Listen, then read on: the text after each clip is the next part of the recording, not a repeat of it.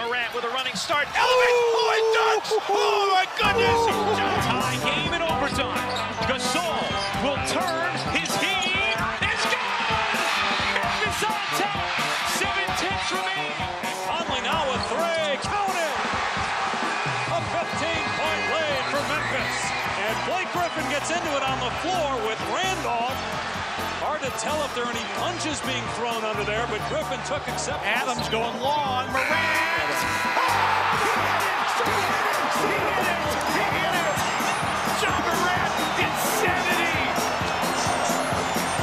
You gotta be kidding me. Welcome to Grits and Grinds, a Memphis Grizzlies podcast. Grizzlies win edition. The Grizzlies blew out the Milwaukee Bucks to close out their homestand 2-2. Ja Morant came up huge with the triple-double, and the Grizzlies got a much-needed victory, a dominant blowout win over the Bucks. On today's episode, we will talk about that game, and also the Grizzlies declined the fourth-year option for Jake LaRavia, which is an intriguing decision. So I also have to talk about that. Before we get there, just a reminder, if you want to get bonus content from me and if you want to join my Grizzlies fan Slack channel, you can do that at patreon.com/fastbreakbreakfast. I give maybe some blunter opinions in that Slack channel than what I release on these episodes. So if you want that, patreon.com/fastbreakbreakfast. Oh, by the way, October's bonus episode, it's coming out this weekend. Halloween week filled up pretty quickly for me. But anyways, get some bonus content. Support the show, patreon.com/fastbreakbreakfast. All right, this is exactly what the Grizzlies needed. After losing some painful games against the Bulls and the Nets, the Grizzlies bounced back in a huge way, despite being very shorthanded. Ja Morant posted the 12th triple-double of his career. He nearly got it in the first half. He finished the game with 26 points, 14 assists, and 10 rebounds. At halftime, he had 21, 9, and 8. It was an unbelievable performance from Ja, and the team got off to a fast start. They had a 40-point first quarter. That's their highest scoring quarter of the season. They used a 14-0 run in that first quarter to build up the lead. They scored 70 points in the first half, and then in the third quarter, they built the lead up to 31 points. That's their largest lead they've held all season, and end up winning the game comfortably to the point where they cleared the bench. The minutes were very, very low, not because of an 11-man rotation where you were purposely deflating the minutes of your starters. The minutes were very low because you won by a lot. I prefer that. So the story of this game, beyond Ja Morant's triple-double, beyond the big blowout, is the fact that the Grizzlies were missing so many players.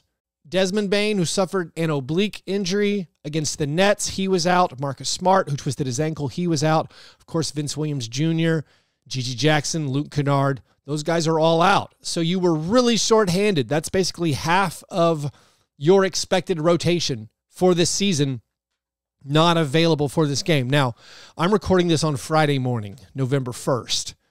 I'm a little bit worried later today we're going to get some injury updates for all the guys. I wouldn't be surprised if they release this injury update later Friday, early evening, or late afternoon. And my concerns are it's going to be bad news for everybody. Bad news for Vince Williams Jr. He's not on the precipice of a return. Bad news for Desmond Bane. I mean, I don't know what to expect for that injury. Jeff Stotts, the In Street Clothes social media guy who does injury projections just based on the average time missed based on previous similar injuries, he said normally in the NBA, an oblique injury means a guy misses about 4 games or 11 days. Now, Paolo Banchero just got announced as having a torn oblique muscle and is going to be out for 4 to 6 weeks, or it's going to be 4 to 6 weeks before he's reevaluated. So hopefully it's not that serious of an injury, but I am nervous. It could be like 2 to 4 weeks for Desmond Bane. I have no idea what to expect for Marcus Smart. Hopefully it's just a couple days, but you know Marcus Smart has a history of some injury problems. So I'm nervous about what the injury update is going to say. But in this game, they at least survived it, not having all of those guys available, and they did it because of Ja Morant. Also, Jalen Wells gets his first career start, ends up playing 36 minutes. Jalen, new career high, 16 points, also got 7 rebounds, 1 assist. He made 3 out of 6 3-pointers. The game, I mean, maybe it was fortuitous the way it started, and you thought it was going to be a good night, because Ja Morant had an early play where he tried an alley-oop for Santi Aldama. It was way too high. It slammed off the backboard, but it came right to Zach Edey. Zach Edey caught it and finished a dunk. Then right after that, one of Ja's first baskets was kind of his patented move where he fakes the defender out, where he does a pick and roll. It was a pick and roll with Zach Edey. And by the way, Zach Edey got involved in so many pick and rolls this game. But it was a pick and roll with Zach Edey where then Brook Lopez switches on to Ja Morant. Ja Morant does his patented move that he does a lot of times. That's led to those huge dunks, those famous dunks. The one against Jalen Smith on the Pacers, the one against the Suns back in the day. It's the same move, but it got him open for a little floater, so he scored quickly there. And that just got the Grizzlies off, it felt like, on the right foot. And in the second quarter, he strung together an unbelievable stretch that kicked off with that spectacular play where he threw an alley-oop to Santi Aldama while he was sitting on the ground. The seated alley-oop pass. And if that wasn't good enough, he follows it up with a 3-pointer where he does a big ball fake. Then he hits a leaning banker. He threw a pass ahead to Santi Aldama for a dunk. This is all in succession. Then the next possession, he hits this turnaround 17-footer over Taurean Prince.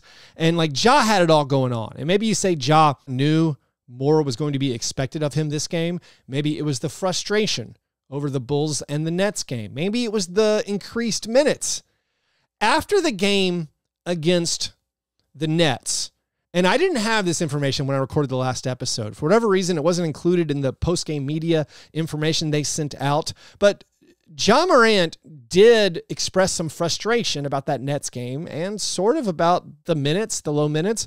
DeMichael Cole asked him, do they tell you you're going to have low minutes before the game? What do you think about the minutes? And Ja's response was, live with it. And he kept saying, live with it, when asked about the situation. He also expressed some frustration when, or about people on Twitter. Grizzlies fans on Twitter are complaining about guys missing games and inferring that guys are soft. And he said something like, oh, you guys want me to play tomorrow night's game as well? Okay, I will. And of course, that comes across as, well, yes, obviously, we want you to play every game. You're our best player. It would be amazing if you could play every game. So I don't know if it's this added motivation that Ja Morant puts on himself, but the result is amazing. You get one of his best games of his career. You get a highlight package that rivals, any player ever. It was sort of reminiscent of a Pistons game from 2 years ago where Ja Morant had something like 8 plays that could have been in the SportsCenter top 10 highlights of the night. He had so many ridiculous passes in this game, so many ridiculous shots. Chris Harrington tracked that 8 of Ja's 14 assists were alley-oops for dunks. Throwing 8 alley-oops for dunks in one game is exceptional. So maybe it was the added motivation. And again, maybe it was the extra minutes. And as we keep talking about the Grizzlies rotation and their 11-man rotation they used in most games so far, or in every game before this one, in this game, basically only 11 guys available, but you knew they weren't going to play them. Like, that's counting Colin Castleton, which, by the way, the Grizzlies signed to their vacated two-way spot. He's a big man from Florida. He was a Lakers two-way guy last year. He's supposedly a big man with some shooting chops, with some passing chops. Feels like the normal type of prototype player, big for the modern NBA. Maybe the guy, a type of center that the Grizzlies could use. Someone like Jay Huff, who they already got. So they have Colin Castleton. He was one of the available guys. Yuki Kawamura, one of the available guys. So you knew they weren't probably going to play all those guys in the first half, and they didn't. They shortened the rotation. 9-man rotation. And the results speak for themselves, I think. Now, maybe you're not going to make a direct correlation to the Grizzlies playing a shorter rotation and having a better result. We're not going to be that reckless. But I think it's fair to point out that, like, hey, Ja Morant, he played 17 minutes in the first half. 17 minutes, otherwise known as normal minutes for a starter. Santi Aldama played 18 minutes in the first half. Jaren's minutes were still low, but they staggered Ja Morant and Jaren Jackson Jr.'s minutes. Either Ja or Jaren were on the court for every minute of the game until they emptied the bench. That, to me, feels like basic things that you could do to increase your odds of winning basketball games. Like, I think most NBA players, if they're good, you play them 17 minutes in the first half. You play them 17 minutes in the second half, maybe 20 minutes if it's an important game. And then if you're winning or if you're getting blown out, they end up playing fewer minutes. So like 17 minutes in the first half sets you up for a guy playing, 32, 34 minutes for the game, or 37 minutes if it's a very important close game. And like, those are regular NBA minutes. And now maybe they're trying to reinvent the wheel by keeping everybody's minutes so low. But you look at this game and you're like, hey, we played a normal rotation. Worked out pretty good. Ja Morant played pretty good. What if we do that more often? But we will see what happens after that. So Jaren in this game, 13 points, 5 rebounds, 2 assists. Didn't need to do much, because everything else was clicking. Like the bench, everybody had a great game. Scottie Pippen Jr., honestly, was amazing in this game. Had 16 points, 3 rebounds, an assist, and a steal.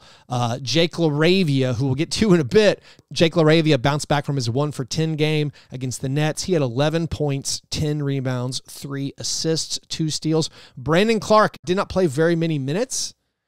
If the game, I think, was closer, he might have ended up playing more. But Brandon Clark, for the second straight game, makes all of his field goal attempts. So that's 8 straight made field goals for Brandon Clark.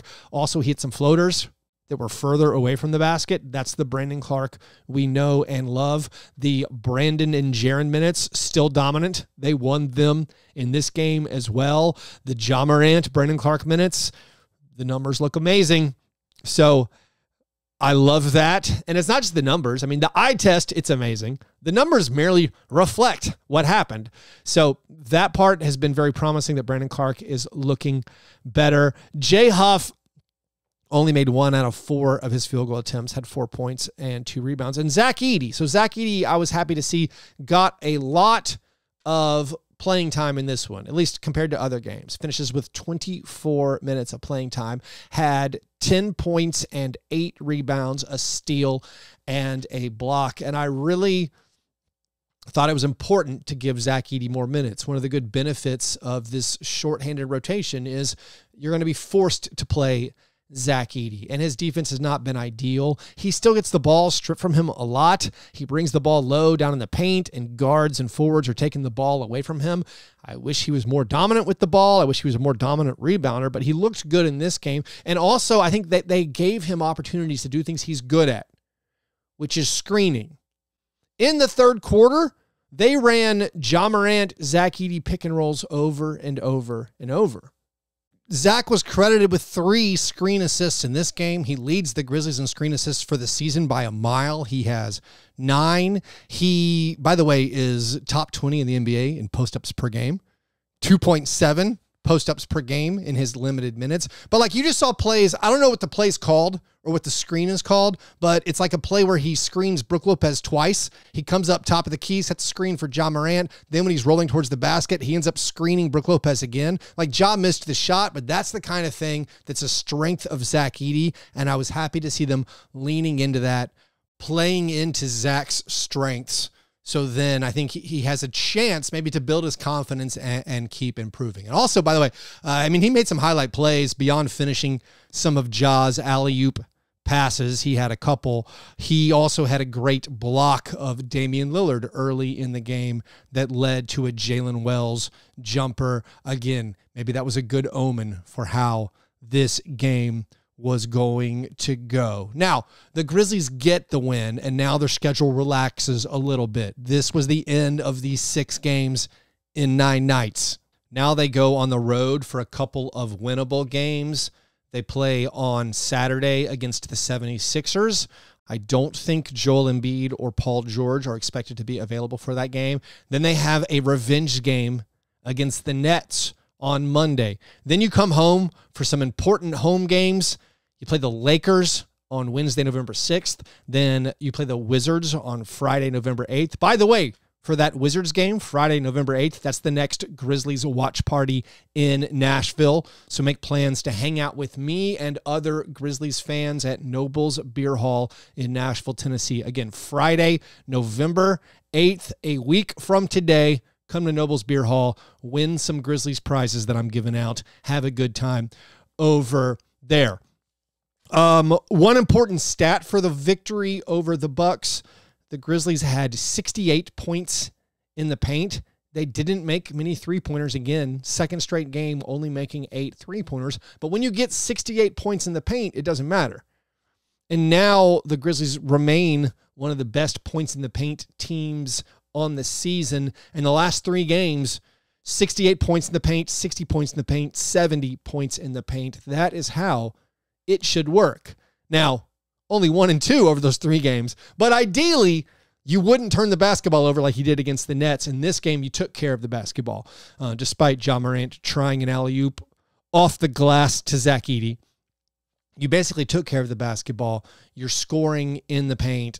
And when you do that, a lot of times you can endure nights where the three-point shot doesn't go in for everybody. Now, let's take a break, and then we'll come back and go over the somewhat surprising decision for the Grizzlies where they declined Jake LaRavia's 4th-year option.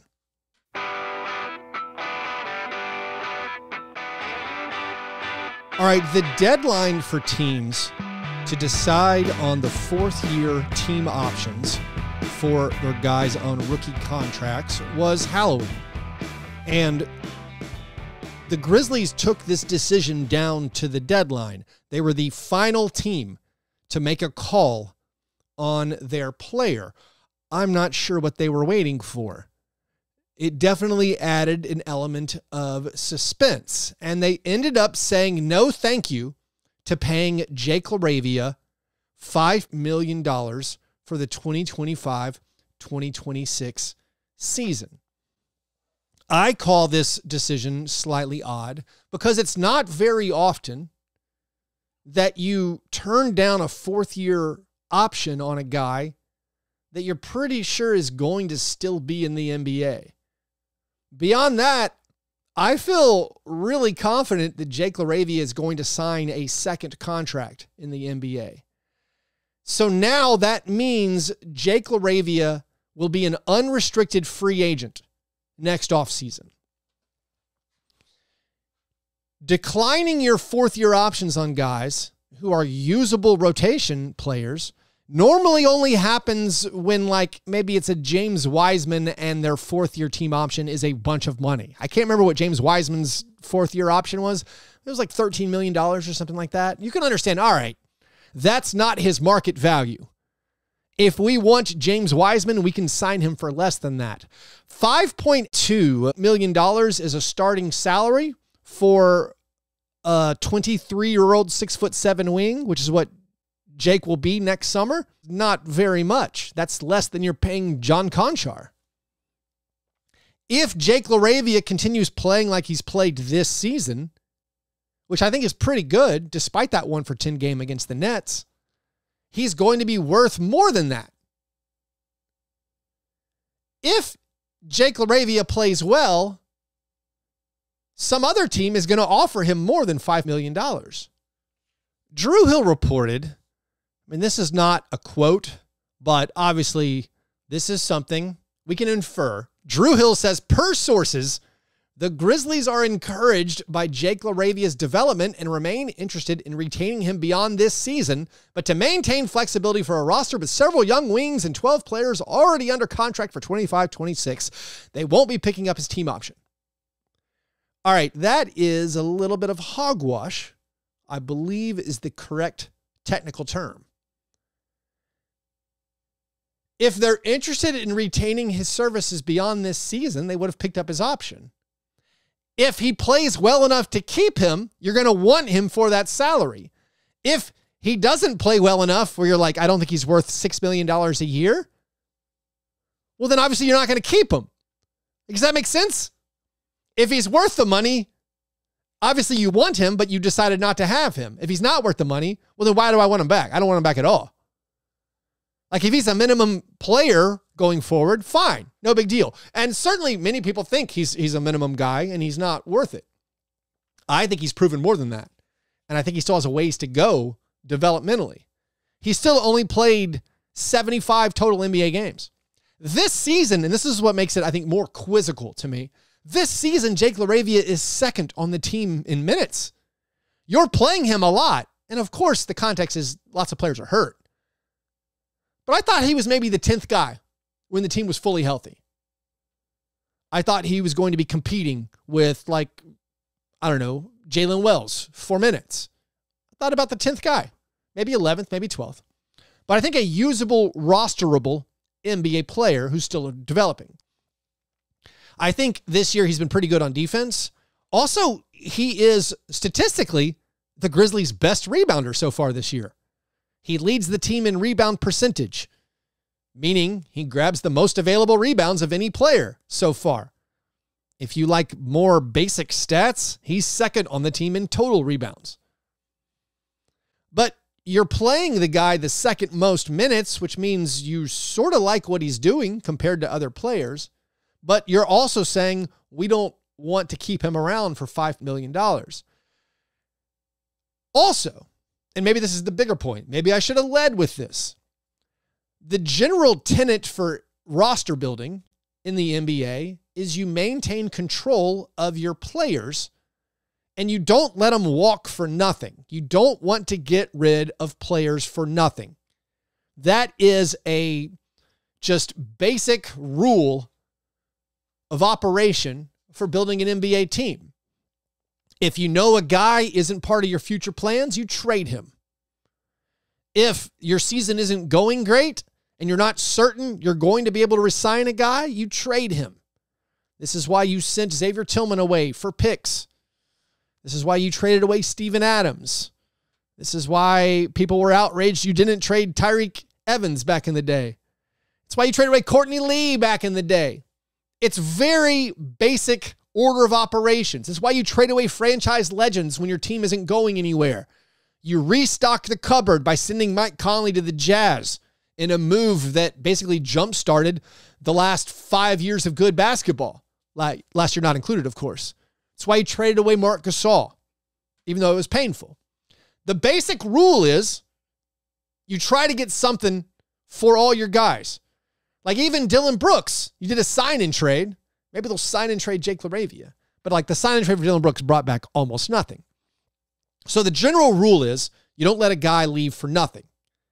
You have now, by declining Jake LaRavia's option, you have made him a worse trade option. You've lowered his trade value. If a team's really encouraged by what Jake LaRavia is doing this year, they would want him under team control for as long as possible. Having a guy under contract for next year at a reasonable rate and then have his restricted free agent rights after that is much more valuable than trading for a guy who's going to be an unrestricted free agent. So they've damaged Jake LaRavia's trade value by doing this. They've also reduced the odds of keeping him. So all that makes it a little bit strange. Like another example, by the way, of like why it's important to maintain your salaries. You think back to the most important pick in Grizzlies franchise history. You might say the most important pick in Grizzlies franchise history is Ja Morant because he's the best player the franchise has ever had. Okay, I hear you there. But the most important pick in Grizzlies franchise history, in my mind, is Shareef Abdur-Rahim. Because you got 5 years out of Shareef Abdur-Rahim, then you traded him for Pau Gasol. Then you traded Pau Gasol for Marc Gasol. Then you traded Marc Gasol for Jonas Valanciunas. Then you trade Jonas Valanciunas for Steven Adams.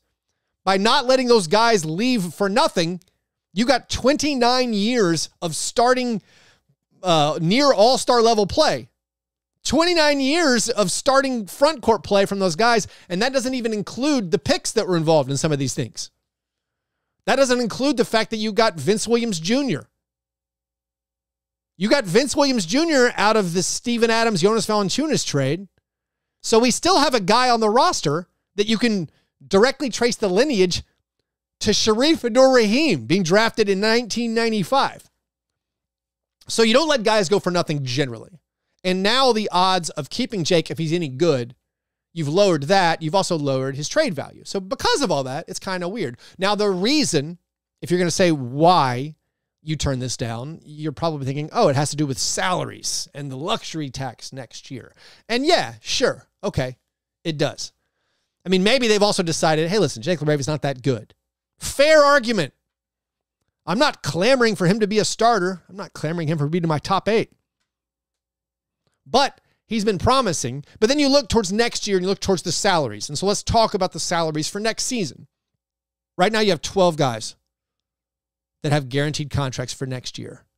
You have the guys making a little bit more, which are your important players, your Ja Morants, Desmond Bane, Jaren Jackson Jr., Marcus Smart, Brandon Clark, John Conchar. Those are basically your non-minimum guys. And then you have the rookies from this year, Zach Edey. I mean, he's not on a minimum, but the rookies from this year, Zach Edey and Jalen Wells. That's 8 players. And then you have the 4 guys, the super cheap guys, the two-way players you promoted. You got Vince Williams Jr., G.G. Jackson, Scottie Pippen Jr., Jay Huff. That's 12 players on guaranteed deals for next year. Those salaries add up to $162 million. That puts you over the salary cap, which is $155 million for next year. But that has you about $25 million away from the luxury tax. The luxury tax line is the line that matters. That's the thing that teams stay away from. Operating over the cap is what everybody does usually. So the Grizzlies would be $25 million away from the luxury tax line, and they still have a restricted free agent decision with Santi Aldama. Now, did Santi Aldama's strong first 5 games, did that affect this decision? By the way, I guess I could have said that Santi Aldama played really well against the Bucks. He had 19 points and 9 rebounds. I guess I could have given you his stats earlier in this show. But Santi Aldama has played so well, you're thinking, oh, okay, we probably want to keep that guy. So you say we have 12 players, we're $25 million away from the luxury tax line. What if next year we sign Santi to a contract starting at $15 million per year, and then we draft a guy in the first round next year? So that's your 13th and 14th players. Now we're about, $8 million away from the luxury tax line. That, honestly, spoiler, that's probably what's going to happen. That's the most likely path next year. Retain Santi Aldama, draft a guy. I mean, maybe keep Luke Kennard again, and that's your 15th player, and you're right up against the luxury tax. Maybe they do that. Could they have kept Jake LaRavia and do those things? If you keep Jake LaRavia, all right, now you're $20 million away from the luxury tax line. You're probably going to draft a guy with your first-round pick, and you want to keep Santi Aldama. That would be your full 15-man roster. They wanted more flexibility. I don't blame them at all for wanting more flexibility. I'm not even super opposed to declining the option. I just think it's a little odd with how much you've played him this year. And it seems like the thing to do is pick up the option. And then if you decide you want that flexibility at the trade deadline, trade him. I don't think you'd have a problem getting rid of him. I don't think you'd have to attach picks to get rid of him. But they decided, again, flexibility is more important. And of course, dodging the luxury tax, no matter what, is more important. I mean, right now they are $33 million from the first apron with all the guys they already have under contract. And they can still, maybe move John Conchar's salary. Good luck with that. They can move Brandon Clark, although Brandon Clark's been looking more spry. I like that. They could move Marcus Smart. Again, good luck with that. But that is my best analysis for, why they moved him, as they said, as they told at least Drew Hill. Roster flexibility, the specifics of that roster flexibility. Now you have 12 guys under contract plus restricted free agent Santi Aldama, and you're now going to be about $25 million away from the luxury tax line. They wanted that. I just think it's strange to turn down a guy making, I would call it market value, and lose the team control over that player. Typically, you don't want to lose team control of guys. Anyways, I think that's the full episode. I don't think there's anything else we need to go over. Again, Colin Castleton, newest Grizzlies player, signed to that two-way spot, and then the Grizzlies are back at it on Saturday against the 76ers. Anyways, if you want to support this show, you can do that at patreon.com/fastbreakbreakfast. Also, if you still want to sign up for League Pass and haven't yet, use the link in this episode's description. That's an easy way to support this program. Anyways, hope you'll have a great weekend. I'll talk to you soon. Go Grizz!